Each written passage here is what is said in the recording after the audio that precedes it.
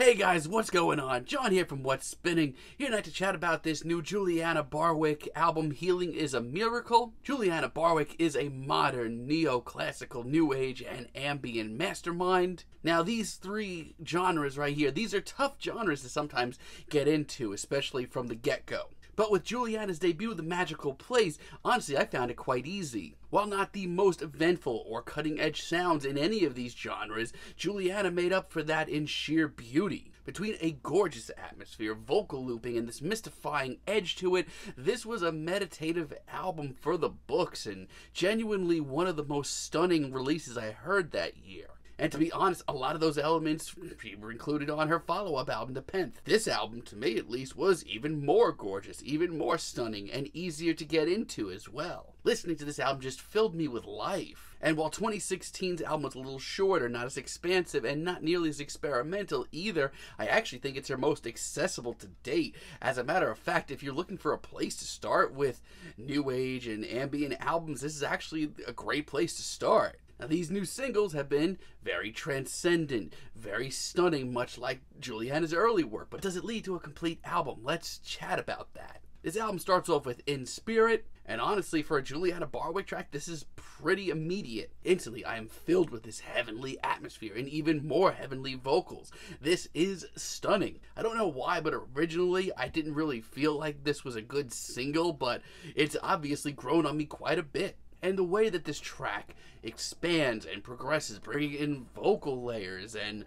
all these synths leading up to this drone, it actually brings a tear to my eye. It's so simple, but it's just so effective. And while not stepping too much out of her comfort zone, Julianna by this point has this sound down to a science. Then we have Oh Memory featuring Mary Lattimore. One is a little on the slower side. It's honestly kind of where I figured this album would start off. This track is a little more reserved, but these are genres of music where it's almost welcome to be a little more reserved. The wispy vocals here and the very patient instrumental work wonders. And just when I'm starting to worry that Julianna's sound is getting a little safe, the vocal layering here is wild. And honestly, I think she does very well alongside Mary Lattimore.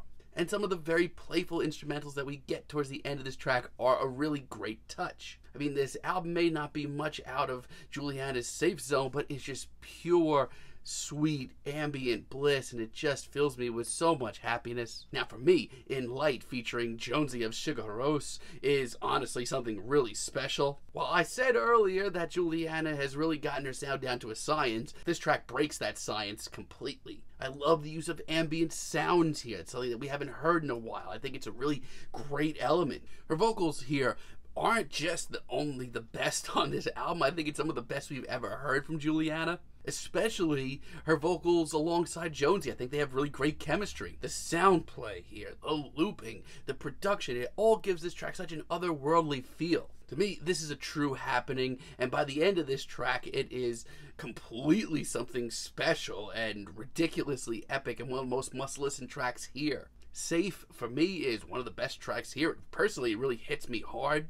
There really is a spiritual nature to some of Julianna's music, and as far as that's concerned, this is one of the strongest here. It hits hard. It's also one of the most patience-testing and demanding tracks here, but man, the rewards are wonderful. It progresses wonderfully. By the end, it's completely transcendent. Julianna's music has completely become otherworldly, and by the end of this track, it's reached new heights. Flowers, on the other hand, is one of the most beautifully textured tracks here. The layers of vocals and the production choices here are great, as well as some of these great surprises that Julianna throws in. This has so far been a very peaceful, very lush, very colorful album, but Flowers is different, dare I say exciting. I love how the instrumental here is just seemingly bubbling underneath the entire time. It's sort of harsh sounding, dare I say noisy. And for a change, Julianna's vocals are much more alert sounding, much more alarming, very haunting, and very chilling. And Nod, as a finale featuring No Such Thing, is actually a really great finale. Her vocal work here is fantastic.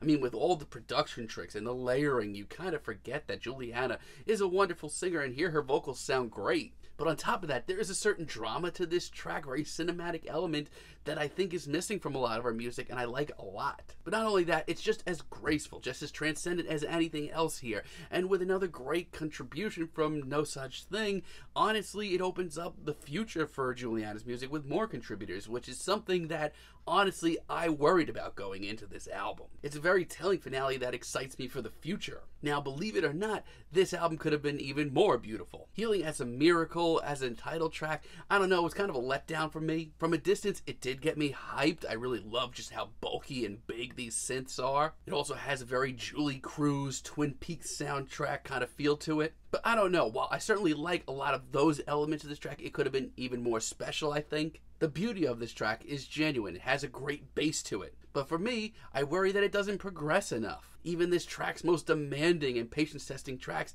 are completely transcendent and epic by the end of it. This just isn't it. And I feel the same way about Wishing Well. Julianna really has to watch tracks like this. It's actually my least favorite track here. Once again, this track is very light on the ears, very beautiful. It has a great bass to it. It's beautiful, it's otherworldly, it's very serene. But there's no progression here, and I know for a fact because I've seen it and heard it with my own ears for this entire album, she's so much better progressing her material than this. Simply put, it's very easy on the ears, it's very pretty, but nothing about this actually excites me or brings me back for a second listen. But still, for a Julianna Barwick album in 2020, where she's bringing in a slew of very interesting contributors, this is a really fascinating album. Yes, it's still not as genuinely alarming and beautiful as like her first two releases are, but still I think that her sound is really fantastic. She continues to take the sounds of new age and ambient and electronic music and make it very easy to take in. Not only that, this album actually excites me for the future because she's taking some really big risks here, and most of them pay off. Yeah, a few of them don't progress very well, but still, Julianna Barwick has a fantastic sound, and if you're into new age and into electronic or ambient music, or you're interested in these genres and want to get into them, this is a great place to start. I'm feeling a very strong 7 on this album, but let me know what you guys think down below. If you like the video, be sure to give us a like, give us a subscribe, and let me know down below what you would like for me to chat about in the future. And until next time, have a great day, guys.